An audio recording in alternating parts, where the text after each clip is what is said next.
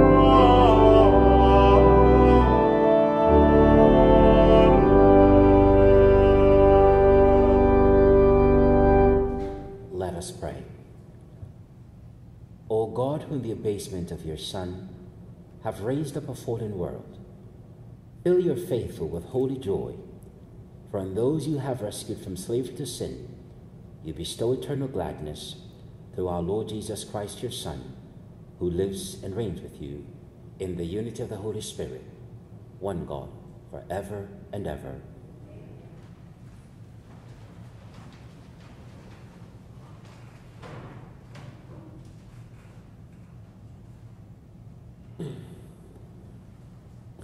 A reading from the book of the prophet Zechariah. Thus says the Lord, Rejoice heartily, O daughter Zion. Shout for joy, O daughter Jerusalem. See, your king shall come to you. A just Savior is he, meek and riding on an ass, on a colt, the foal of an ass. He shall banish the chariot from Ephraim and the horse from Jerusalem. The warrior's bow shall be banished, and he shall proclaim peace to the nations. His dominion shall be from sea to sea, and from the river to the ends of the earth. The word of the Lord.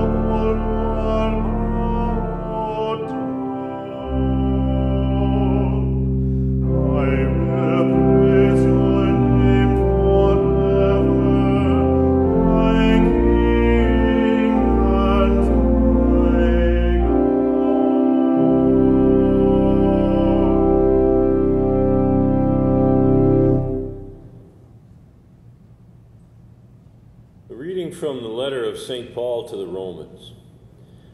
Brothers and sisters, you are not in the flesh. On the contrary, you are in the Spirit, if only the Spirit of God dwells in you. Whoever does not have the Spirit of Christ does not belong to him. If the Spirit of the one who raised Jesus from the dead dwells in you, the one who raised Christ from the dead, will give life to your mortal bodies also, through his Spirit that dwells in you. Consequently, brothers and sisters, we are not debtors to the flesh, to live according to the flesh. For if you live according to the flesh, you will die. But if by the Spirit you put to death the deeds of the body, you will live. The word of the Lord.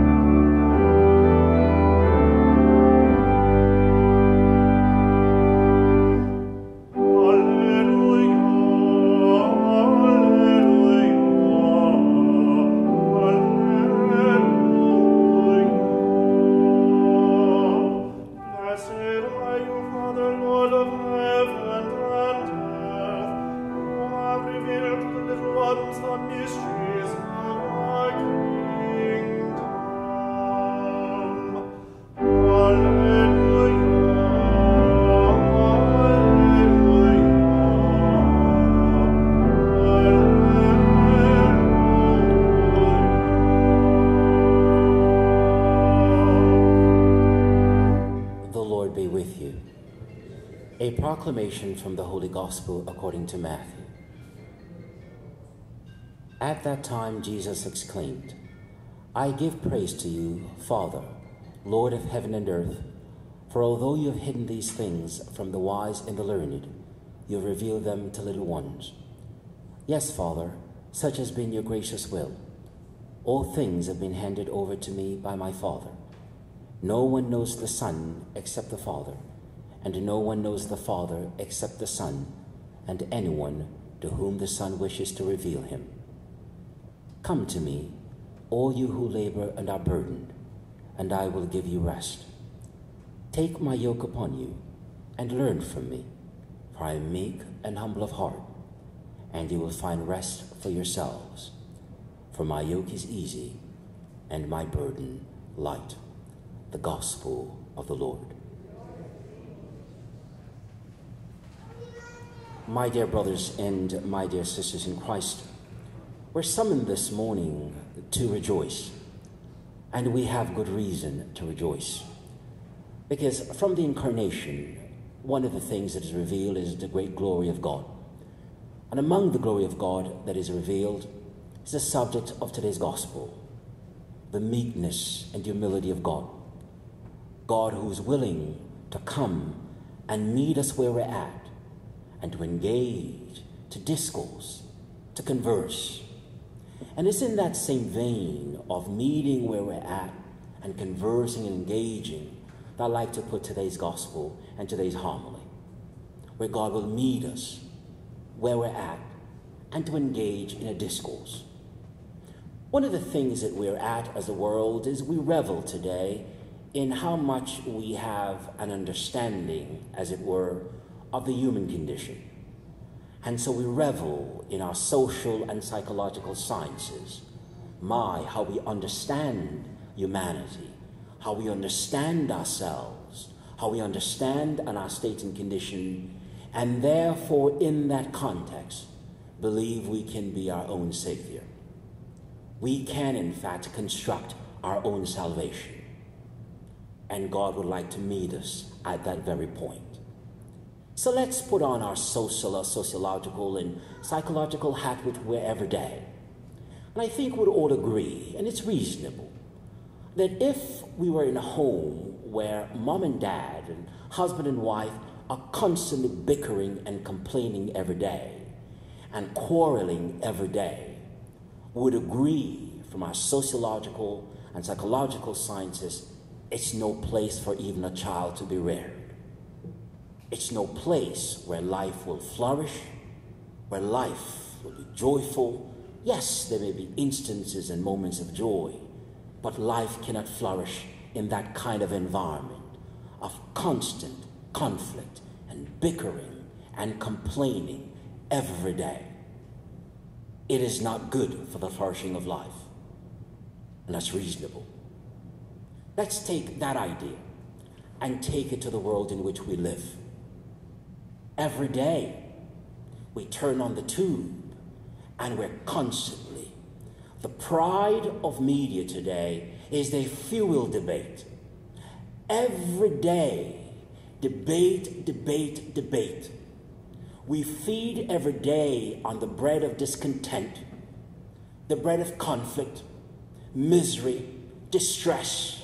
Oh my God, it is all we live on and deal with it every day. And we have to ask ourselves the same question. Can life thrive in such an environment where we're constantly bombarded every day with the distresses and the fear, and all we're fed every day is that? And we revel in it. Like swines who revel in their filth, we revel in it and consider it existence. And our very learning, sociological and psychological, would say that's no place for life to thrive. And yet, it is what we're fed every day. Even when we're sleeping, it still goes on. And when we wake up, it's still going on. Every day is that life. Can life thrive in such an environment? And we with children who will be tomorrow's leaders, is this the kind of environment they should be shaped and molded by?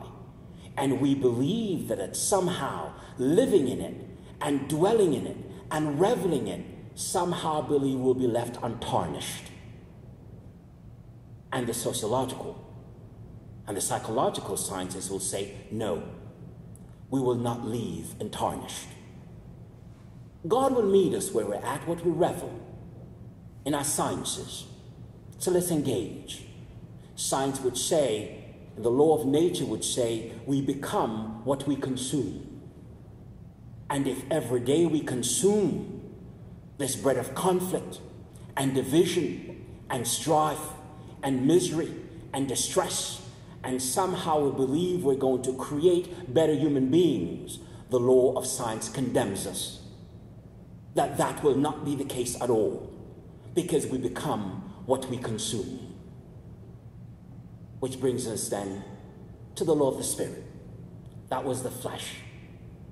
But St. Paul reminds us today what we live. We live by the Spirit of God. And that very law, that we become what we consume, is idealized and realized at this banquet. When we eat and drink of Christ's blood, we in every respect become what we consume. We put on the mind of Christ. We're given the heart of Christ. We become Christ to the world because we become what we consume. The law of nature finds its greatest fulfillment at this table. And each time we gather at this table, in the greeting that is given by the priest, the fruits of the Mass is set before us. The promises of God, why we should rejoice. And in the greetings, what we hear, grace, peace, love, communion, fellowship. This is it, the fruits of the Spirit. Now, can life thrive in this environment? Is not this kind of context in which life flourishes, joy and gladness and peace and rest is found, rather than feeding on the bread of discontent and misery and fear that those who feed us it daily, constantly? And St. Paul reminds us, this is what God has called us to. Communion, fellowship, peace, love, grace. And wherever these things exist, as the work of the Spirit, life abounds. But the only way we can lay hold of what this Mass, this celebration promises, is when we grow in the knowledge of God. And that's the subject of today's gospel, where Christ says, learn from me. What are we learning? Today he praises and gives great thanks to the way in which God dispenses his providence, and two ways in which God dispenses knowledge of himself, what is for our comfort and peace. What he does, he reveals to some, and he hides from others. And he gave thanks for it, and wisely so. He's not giving thanks simply because God hides, but in this entire arrangement in which God dispenses his blessing, his graces, it is wise. And why? The wise and prudent of the world, those who believe that being versed in worldly and stately affairs is the greatest knowledge to have. To those, this message of salvation cannot be given and should not be given, because what they prize more than anything else in the world is their knowledge of worldly and earthly things. They believe that the greatest knowledge to have is to engage every day in the matters of state and matters of the world. And they believe they're accomplishing things. It's the greatest knowledge. But God does not give what is holy to dogs. He does not give and cast his pearls before swines. They have no appreciation for it. And therefore wisely he takes it, does not give it, because rather than exalting, they diminish God. And therefore our knowledge of God is not in any way exalted when we as Catholics engage these business daily, but rather it does what it often does. It closes the veil between God and us. But rather what God does, he reveals knowledge of himself, of his things, to lowly ones. Those who recognize that such things, feeding on the bread of discontent and misery and distress and fear, it's no way to live. And that yearning comes and God answers and say, I will then give you your rest. What you desire, the righteousness, the love, the communion, that which you yearn for, I will give it. And therefore, as a consequence, we're reminded today in that very gospel, faith is not a matter of man's intellectual or mental capacity. That may be the case for science and math and economics and so on and so forth. It's about one's mental intellectual capacity. But this matter of faith, it is a God's gift. He gives it to some and denies it to others. And therefore the prophet Zechariah called us upon this morning that we ought to rejoice. We have reason to rejoice, because God, by giving us this gift of faith, God, by giving it and granting us, makes us alive to him. And therefore we ask, and we must ask ourselves this question. If Jesus, as he lays it down, and faith is God's gift, his blessings to you and I, his blessing to his people, then each of us must ask, what do we do with this blessing? Are we casting it before swines? This pearl, where every day God renews with us, and he renews his mercy when he gives us a new day. Is that how we're going to spend our day? Feeding and eating the bread of discontent and distress? Or that faith is given to eat on the bread of sincerity and truth that leads us into communion, leads us into fellowship, into peace and grace? Is that what we're doing with it? And so we as Catholics must ask, this gift, Are we using this gift? Using it wisely and prudently, as it ought to be used? Are we misusing it? Are we abusing it? Are we neglecting it? Are we burying it? That's the question.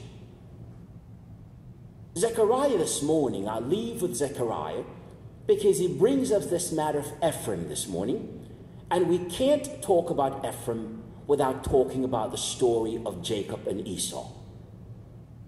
And God will say, I did not like Esau, and for good reason. There was a blessing that was reserved for him, but he did not appreciate it. He was willing to sell it for a bowl of stew. And God says, I did not like him. Jacob, however, desired it, and rightly so, it was given. In the Beatitudes, which Christ gave, all these blessings for those who seek righteousness, it is available. For those who are burdened and labored, rest is available. But it's not one of idleness. The rest that God promised is not one of worldly idleness. What we're called as Catholics, giving this blessing, we're called to improve upon it, to use it, not to neglect it, because in the end, it will, in the end, prove to be our greatest gift as a blessing from God. As a blessing, a unique and peculiar blessing, it is the means by which we enter into communion, into grace, into love, into peace, and to fellowship, not only with one another, but most importantly, with God. And where there is God, where the Spirit of God dwells, there is life, there is gladness, and there is joy. This is our gift, and we cannot sell it. We should not sell it, but we must grow in appreciation for it. As the question goes, what does it profit a man to gain the whole world and to lose his soul? And the answer, as always, absolutely nothing.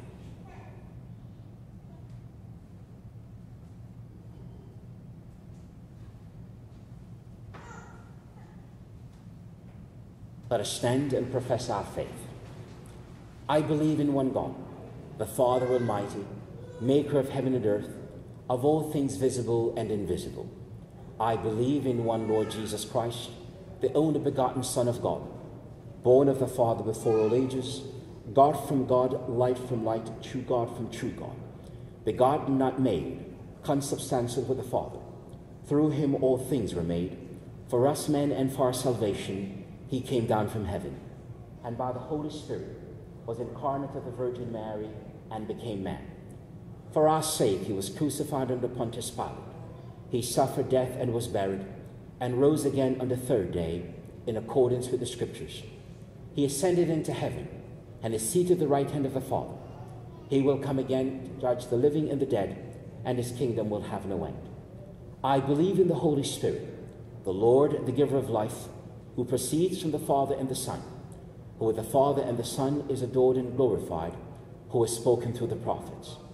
I believe in one holy, Catholic and Apostolic Church. I confess one baptism for the forgiveness of sins, and look forward to the resurrection of the dead and the life of the world to come. Amen. And with humble hearts we come before God to speak for our needs and those of the whole world. For leaders of nations, that they act with wisdom and charity as they establish controls and measures within their countries to limit the spread of COVID-19, we pray to the Lord. Lord, hear our prayer. That the prophetic voice of the Church never cease to proclaim the saving cross of Christ, we pray to the Lord. Lord, hear our prayer. That all who gather at this table find in their faith the strength to meet every difficulty, we pray to the Lord. Lord, hear our prayer. Let us remember in a special way at this Mass the people of our parish. We pray to the Lord. Lord, hear our prayer.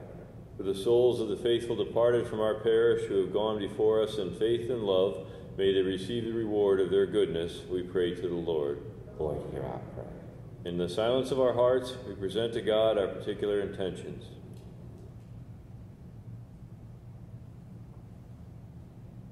We pray to the Lord. Loving Father, your dominion is over all the earth.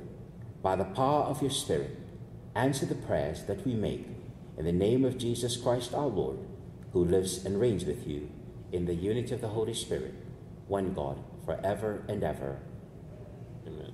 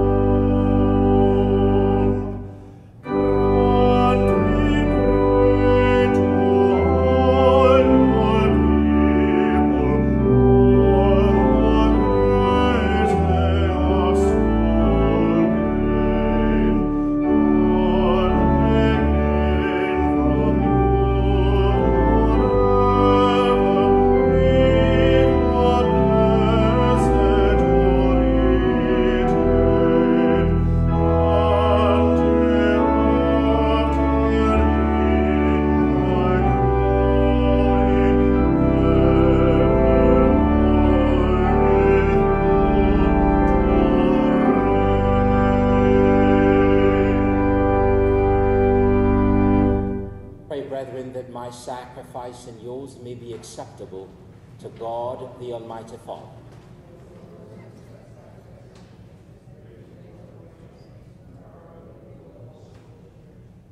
O Lord, may this oblation dedicated to your name purify us and day by day bring our conduct closer to the life of heaven through Christ our Lord. Lord, be with you. Lift up your hearts. Let us give thanks to the Lord our God. It is truly right and just, our duty and our salvation, always and everywhere to give you thanks, Lord, Holy Father, Almighty and eternal God. For you laid the foundations of the world and have arranged the changing of times and seasons. You formed man in your own image and set humanity over the whole world in all its wonder, to rule in your name over all you have made, and forever praise you in your mighty works through Christ our Lord. And so with all the angels we praise you, as in joyful celebration we acclaim.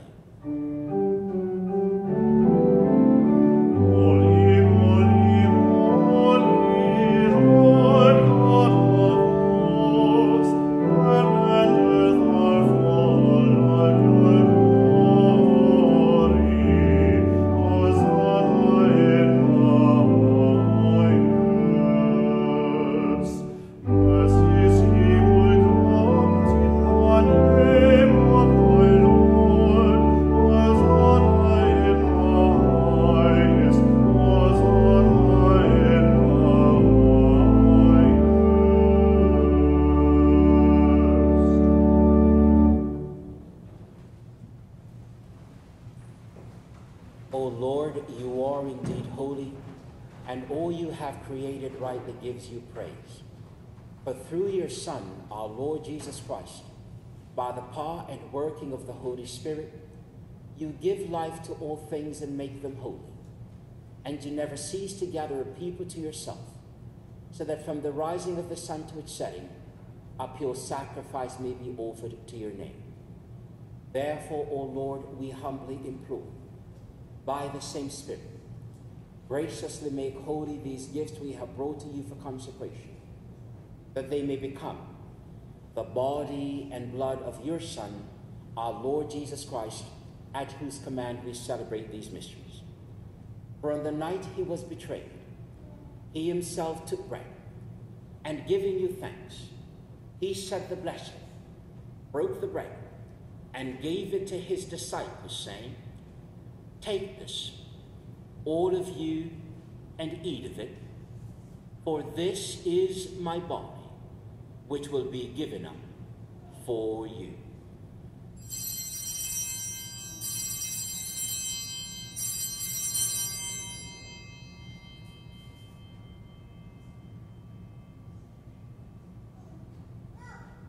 In a similar way, when supper was ended, he took the cup, and giving you thanks, he said the blessing, and gave the cup to his disciples, saying, "Take this, all of you, and drink from it, for this is the cup of my blood, the blood of the new and eternal covenant, which will be poured out for you and for many, for the forgiveness of sin. Do this in memory of me."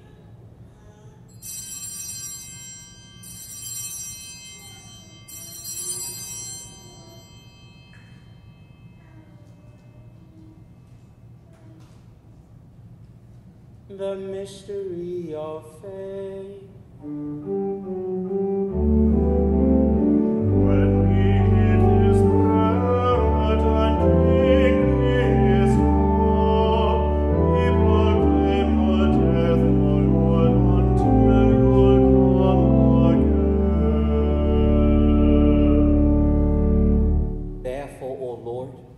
As we celebrate the memorial of the saving passion of your Son, his wondrous resurrection and ascension into heaven, and as we look forward to his second coming, we offer you in thanksgiving this holy and living sacrifice.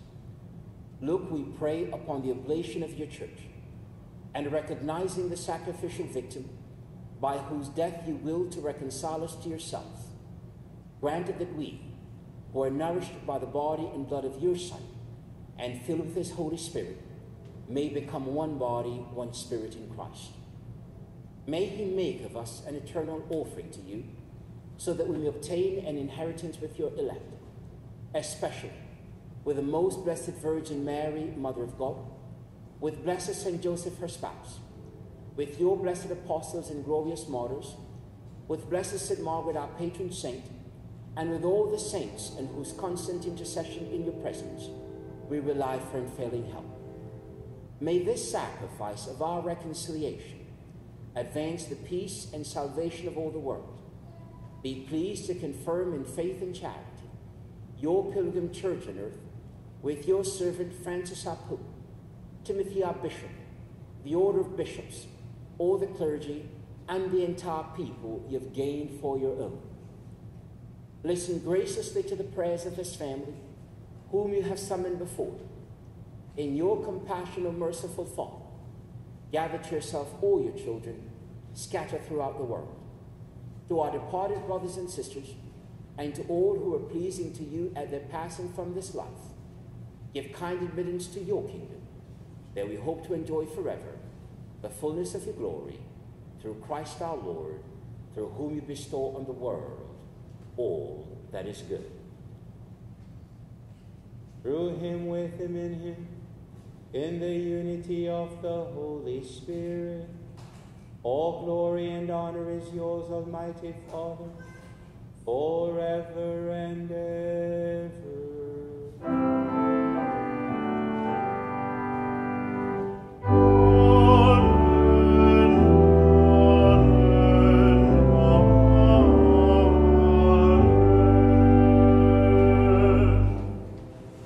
The Saviour's command, informed by divine teachings, we dare to say, Our Father, who art in heaven, hallowed be thy name.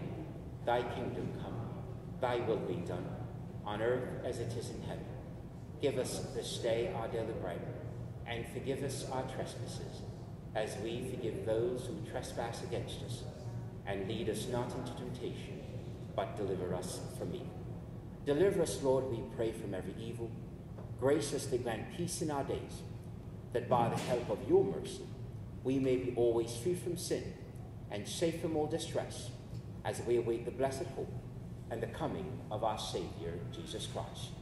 For the kingdom, the power, and the glory are yours, now and forever. Lord Jesus Christ, who said to your apostles, "Peace I leave you, my peace I give you," look not on our sins, but on the faith of your church, and graciously grant her peace and unity, in accordance with your will, who live and reign forever and ever. Peace of the Lord be with you always.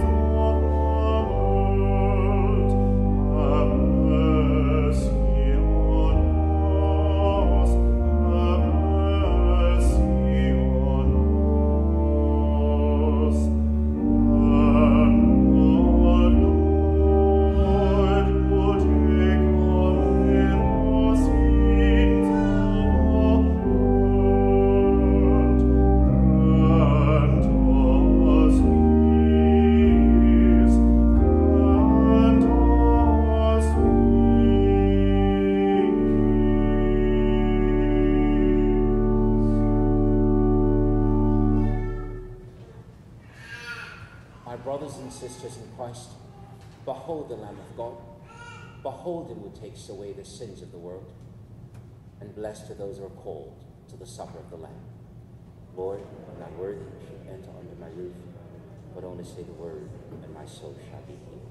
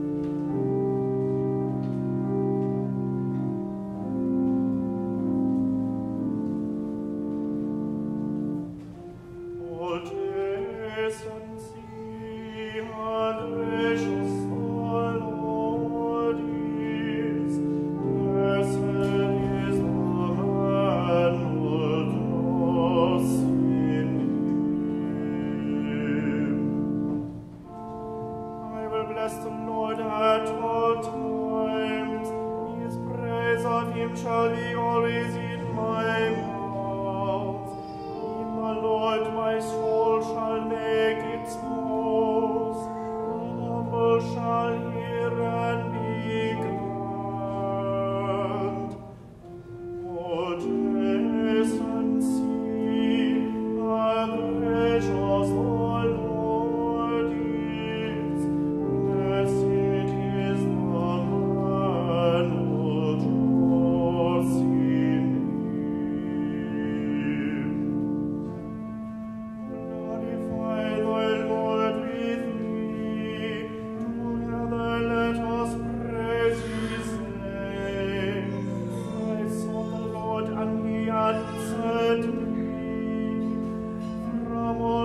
charity set me free. All taste and see how gracious the Lord is. Blessed is the man who trusts in him. My Lord is close to the broken-hearted. Those whose spirit is crushed, he will save. My Lord ransoms the souls of his servants. All who trust in him shall not be condemned. Glory be to the Father, and to the Son, and to the Holy Spirit, as it was in the beginning, is now, and forever shall be, world without end. Amen. All taste and see how gracious the Lord is.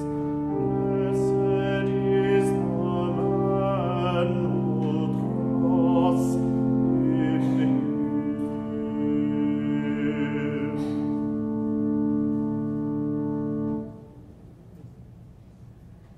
Let us pray. O Lord, grant that having been replenished by such great gifts, we may gain the prize of salvation and never cease to praise you through Christ our Lord. Saint Michael the Archangel, defend us in battle, be our defense against the wickedness and snares of the devil. May God rebuke him, we humbly pray. And do thou, O Prince of the heavenly host, by the power of God, cast into hell Satan and all the evil spirits who prowl about the world, seeking the ruin of souls. Amen. And the Lord be with you. May Almighty God bless you always, Father, Son, and Holy Spirit. And our Mass is ended. Let us go in peace to love and serve God and one another. Thanks be to God.